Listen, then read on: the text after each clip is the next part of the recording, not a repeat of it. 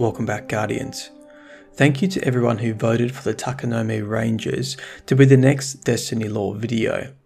This video is for you. You'll be able to vote again with this video by clicking the poll card in the top right hand corner of the screen or by following me on Twitter. The link is in the description. Today's video will explore the legendary hunters known as the Takanome Rangers, as well as the lore surrounding the hunter subclass, the Nightstalker. This is Myelin Games and I hope you enjoy this latest Destiny lore video.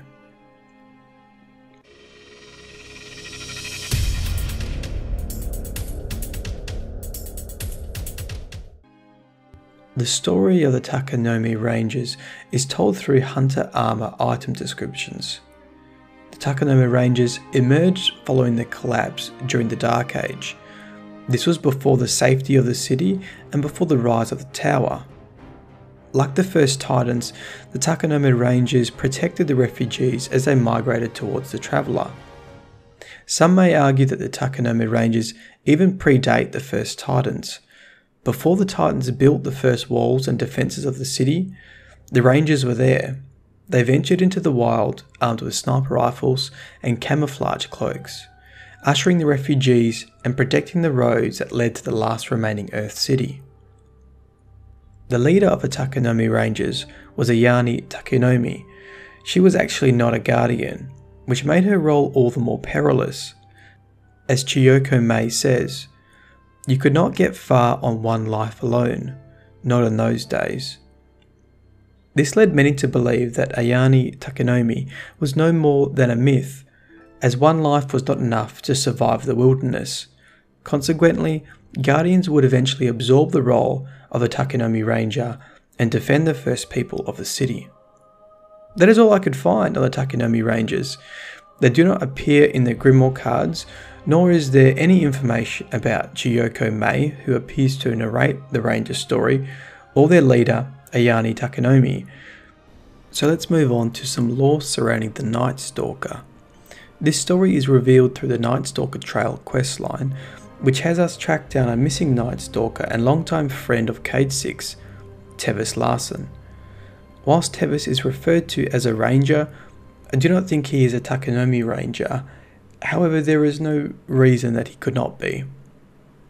Cade 6 explains how Tevis cheated in every game of dice they played, and seems to be an old friend from his gambling days. Tevis may in fact be very old, as he makes a joke about Cade 6's breath. "Cade, good, I can't smell your breath. Listen, I stepped through the gate. My ghost is still on the other side."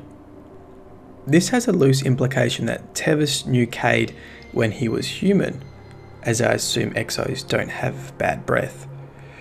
Or maybe that was just a pun about Cade becoming an Exo and that he couldn't have bad breath. Regardless, it would be nice if it was true and he knew Cade when he was human. This would place the timeline for their relationship to be back when Cade met Maya Sundaresh and was experimenting on the Vex mind.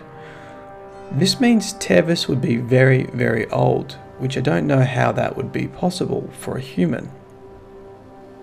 Regardless, his wisdom and age is emphasised with other quest lines.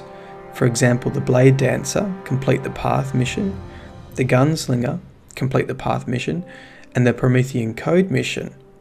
In the Blade Dancer questline, Tevis says, "Don't believe Cade. Half the things out of his mouth are lies, the other half are fibs." My favourite line of his? Oh, easy. He likes to say he stole the secret of stealth tech from Rasputin, and that's how Blade Dancers learned the trick. Ha! Tevis. The Gunslinger questline says, "Why is it golden? Well, let's see. What's the fundamental force we're dealing with here? Solar energy, right? Like from the sun? I swear, you kids come out of the tower greener and greener every year. Why is it gold? Feh." Tevis. The Promethean Code mission reads, "Rasputin isn't an ally. You hear me, blood? You find yourself thinking that, you shut it down. He may not be against us, but he doesn't care if you live, if the city lives, if the traveller lives. Trust me, he told me himself. Tevis Larson. With Tevis's extensive knowledge of hunter subclasses, it is no wonder that he is a Nightstalker. Cade 6 describes him as the most experienced Nightstalker, and that there aren't a lot of Nightstalkers in the field. We can't afford to lose his connection with the Void to the Vex. Tevis explains that he is able to summon a dusk bow because he has no fear. A Ranger Found mission reads, I've had a dozen hunters ask me why it's so hard to summon a dusk bow. I asked them what they thought of the Void, and their eyes told me everything. You can't be afraid. That's the secret. No fear. Tevis. Log entry 19338. The Nightstalker's Trail mission also explains how becoming a Nightstalker can twist your light. Picking it up is the easy part, Hunter. Putting it down again, well, you'll find that it's addictive. That power. This weapon is something special. Your light gets twisted. It appears that the Void contains a tremendous and dangerous amount of power. But what is the Void? Toland's explanation is relatively clear. The Void is not the darkness. The darkness is what it is. Void energy is like all things this universe. It is light seen through a prism. A fundamental force, the vacuum between the stars, the absence of everything else. Just try explaining that to someone who has never walked the Void. Toland's journal.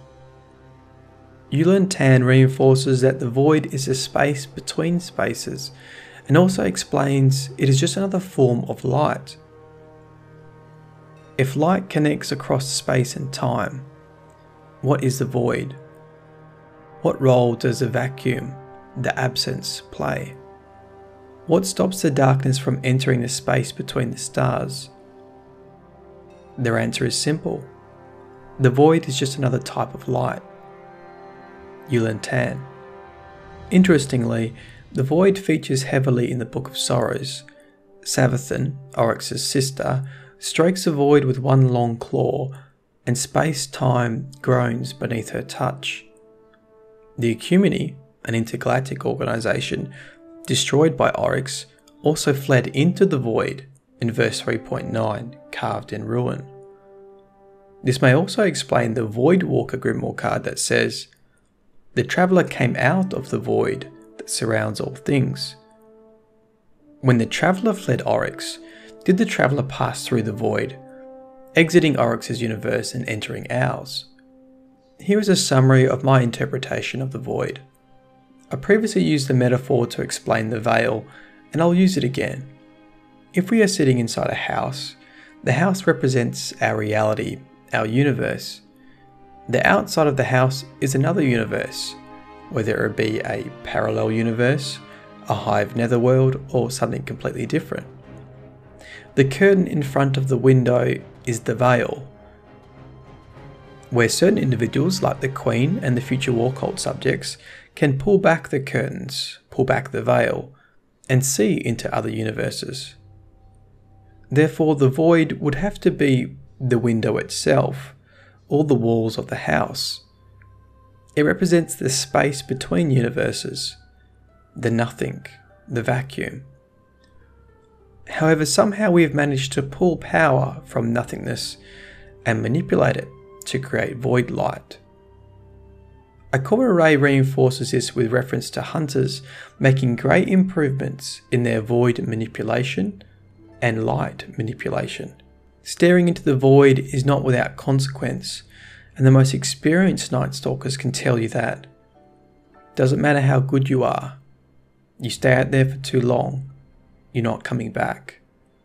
Not the same way you left anyway. Tevis.